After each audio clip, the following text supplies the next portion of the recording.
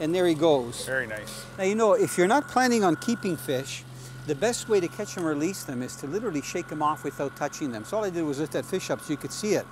Now, to do that, you can see I'm just using needle nose pliers. These are 6-inch, but these actually have the beak on them, which really helps. That beak is designed to help you open split rings. But what I like about it is that when you grab the hook, even if it slips, the hook isn't going to come off because you've got that little bit of a beak.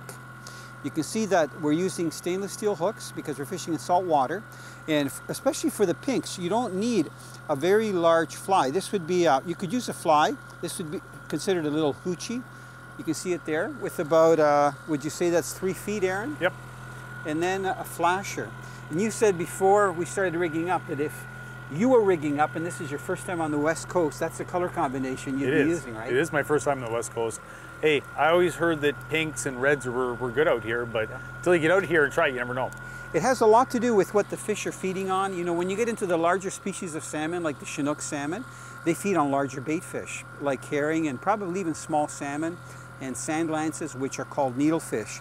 But when you get into the smaller species of salmon, like the pink salmon, which there's millions of them, they feed a lot on shrimp. So when this is going through the water, it probably either looks like a little herring, but most likely a shrimp going through the water. That's why they nail it.